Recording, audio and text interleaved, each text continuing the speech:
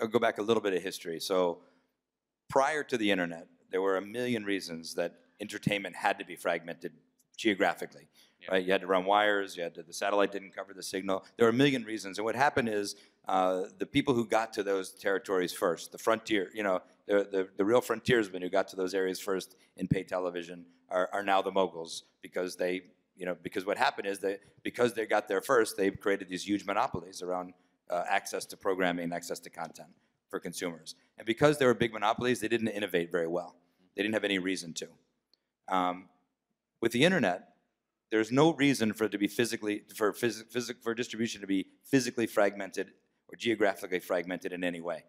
So there is no first to market, because we're all there. We're all getting there, right? So now the real differentiation is going to be the speed of innovation, the quality of the programming, the technical, does this product work? In China, the companion to TikTok is called Douyin, and that service had a massive amount of commerce happening on it, both live streaming and asynchronous e-commerce opportunities. Why is that? It's because the dynamics and the trust and the energy that is created between a brand or influencer and their followers is quite remarkably strong, especially if it's a very authentic connection.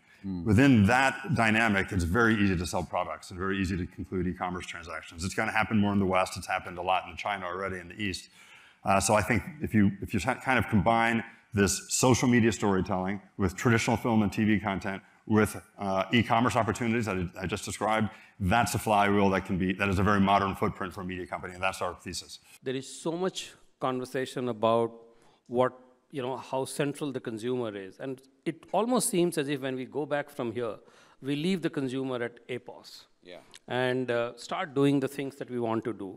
And coming from a content background, the only understanding that I had was that if you keep the consumer at the center, the guy who consumes that piece of video, and align it to the larger aspirations of either the individual or the society, then you have a much better chance of getting it to work. And once you've fixed your content piece, then rest of it becomes relatively easier. Our hypothesis, I think all strategy comes with a hypothesis on how we want to build a business and what we believe the next future is going to be. And we truly believe that making a Korean show, we really need to make sure we prioritize our audiences in Korea and creating a very locally authentic show. So Korea is a market. Korea, Japan, India, a lot of our APAC markets, countries, they love local content, a good quality local content.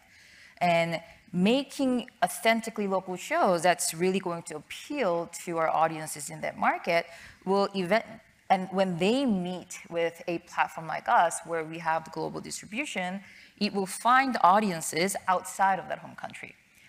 Asia for YouTube is a market that has 3 of our top 10 consumption countries in aggregate, which is amazing. It's growing twice as fast as our global average. It's another amazing statistic, both in usage as well as in revenue. And there's a tremendously vibrant local creative community that we're tapping into. So for us, it's an incredibly exciting market that we're doing a lot of activities in. And so I made this into a longer 2-week trip. Our closest experience would be Bolivia or Peru or Mexico, where we've maintained our global pricing and we've built such great content that it becomes a must-have purchase. And if you look at other high-end goods like the iPhone or things, they're quite expensive. And in comparison to all those, we're quite inexpensive. So we'll see year by year how that goes. But at least as an initial cut, our goal is to build a great service at a pretty consistent global price and at pretty consistent, amazing content behind that. And we'll see how that works. We're a learning machine, and to the degree that something doesn't work in one market, we'll adjust and figure that out. But as a starting point, that's where we are. In the last 3 years, while we haven't met physically, definitely we saw the industry for streaming businesses mature a lot, very rapidly. Right. In fact, I mean, echoing a lot of what Joe said before, while I agree that the industry is maturing, I don't agree that Asia in particular is reaching mature market status. We're still seeing a lot of growth in various markets. Us alone, I mean, your projections for both AVOD and SVOD are, between 19 to 24%. We've certainly seen our growth in excess of that. So what's encouraging is not just about the number of titles, but we look at a couple parameters. The watch duration is still also very healthy from the subscription. But most importantly, we pay close attention to what we call the subscription contribution. What is the first content that they watch after they complete the transaction payment? And in the past, if you look at the top 10, all the top 10 are basically sports. But now we can see consistently, the worst week will be 3, but the good week will be 6. So between 3 to 6 out of top 10 are actually coming from the video originals. So this is something that is very encouraging. And again, from the consumption, taking your research again, that out of the Southeast Asia, if there are top 10 local stream content, so video actually dominate 4 out of the top 10. So that shows how important local content are in our ecosystem.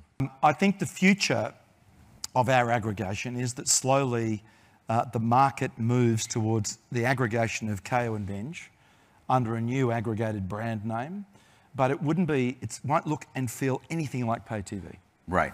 It will be more the packages, well, firstly, consumers want complete freedom, be able to come and go as they wish with whatever their streaming is.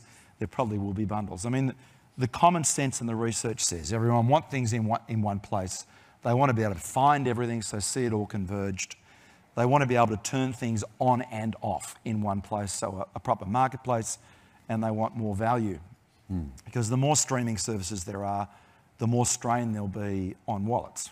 You know what? Actually, a funny thing is happening in India is that, when streaming arrived and introduced the world to binging, right? As in all episodes drop at one go and you watch it, which is great, and everyone loved it, and they watched it on Friday and finished it by Saturday and all done, and asking us when's season 2. But what's also happening in India is because of the way the market is, Indians are extremely sort of price conscious and value conscious.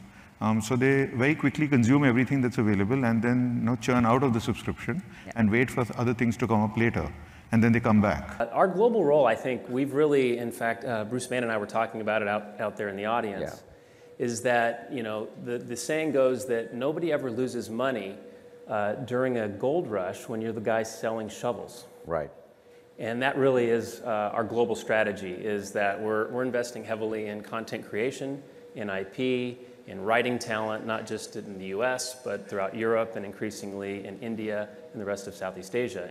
So as we kind of cast our eye on video industry revenues across the region as an Asia-Pacific aggregate, effectively MPA is saying that the total video industry in terms of revenues are going to grow at almost 5% every year for the next 5 years to reach more than $154 billion. And online services are going to contribute more than a third to total video industry revenues over the next 5 years versus 18% today.